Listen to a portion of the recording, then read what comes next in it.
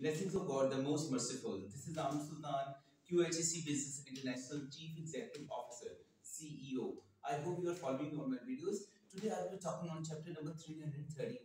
Before I proceed to chapter number 331, I would like all of you to subscribe to YouTube channel and press the bell button after doing that. Moreover, follow me on Facebook, Instagram, LinkedIn and Twitter.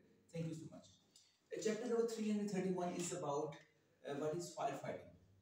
Firefighting is very important and imperative part of a fire system when it is applied and present in an organization and need to be done effectively. How to do a effective firefighting system and process, I will tell you today. For example, a fire broke up in a big industry where people are working on different manufacturing operations, packing operations, the finishing processes, the delivery, receiving of the products, and there are big industry which is producing, for example, leather products.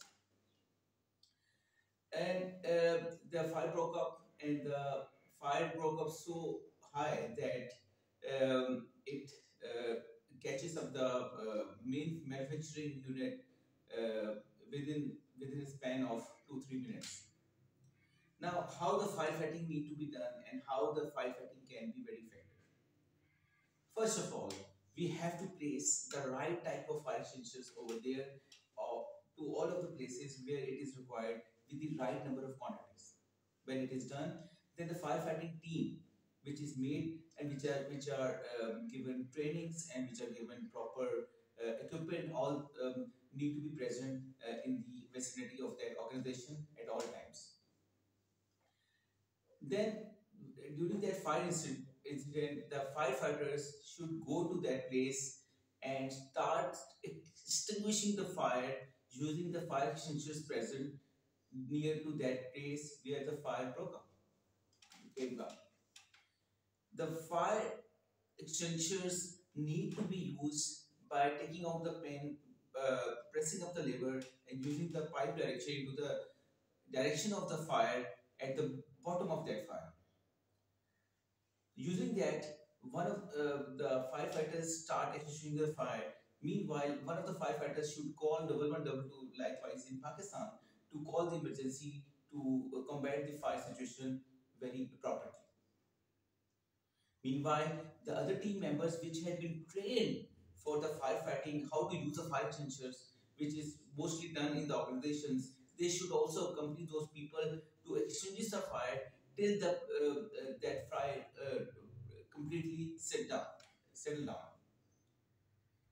The personals present over at the firefighting situation should keep on extinguishing the fire till the 1122 or the fire emergency comes down and completely extinguish the fire with the help of them.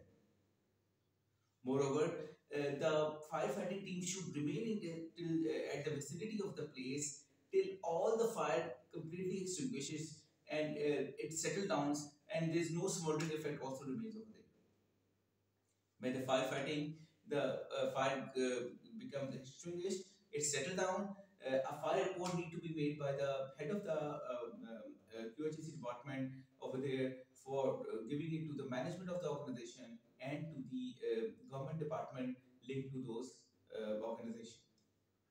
If you need more details, if you need analysis, reports, recommendation, summary, you can contact me from anywhere in the world at +92 335 734 7400.